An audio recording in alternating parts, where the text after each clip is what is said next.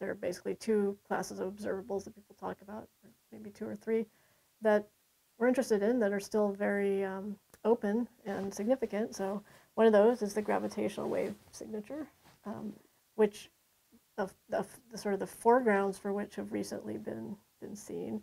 But we're interested in the primordial signal. And there, the interesting thing is that it's sensitive to quantum gravity in a very precise sense.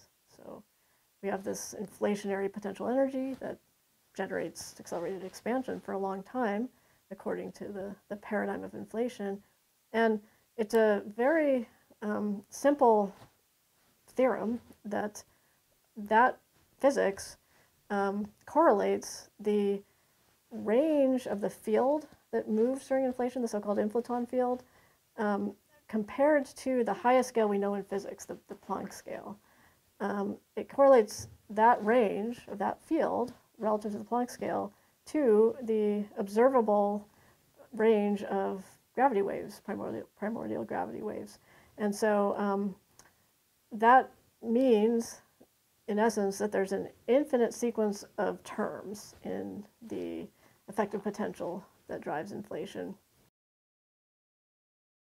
One really needs a so-called UV completion, a short distance completion of gravity and particle physics, in order to properly model the inflationary epoch.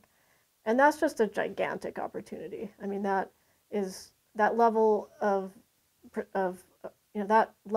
probing high energy physics is really unprecedented. It's not something one can do with particle accelerators. And so there's already been theoretical work trying to understand how to produce inflation within UV complete physics.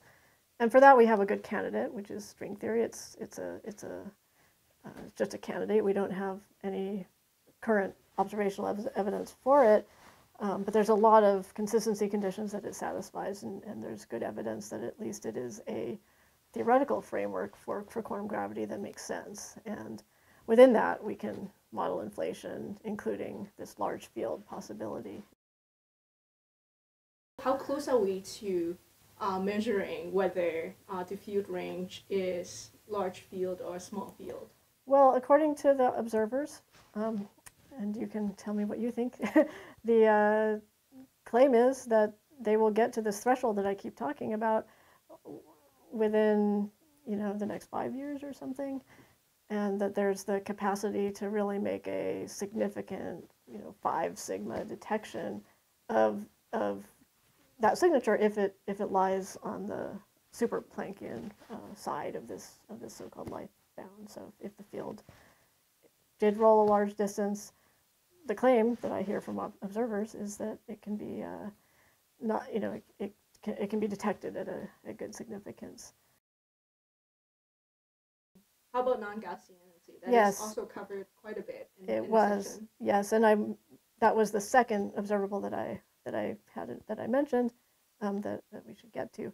So there, it's a whole set of quantities, of parameters, if you like, that one can measure. Formally, it's a function's worth of information, although the access that we'll have is probably limited to a finite number of parameters.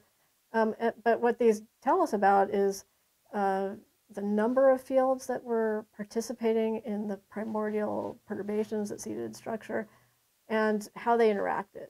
And, familiar physics is all about interactions. So one of the most striking things about the primordial perturbations so far is how linear they are, how little they interact. The Planck results and previous results have been, beautiful.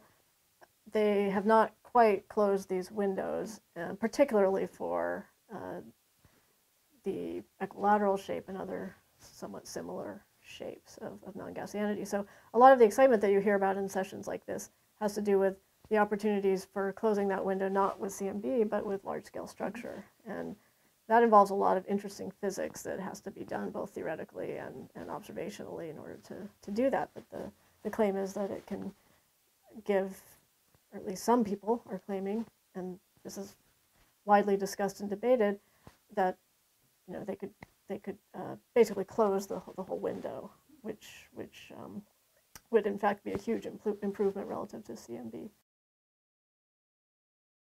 The observations have been confirming the simplest model of cosmology that we have, the so-called lambda CDM model, but we understand, for one thing, what that means, what kind of precision constraints we get on interesting physics just from that.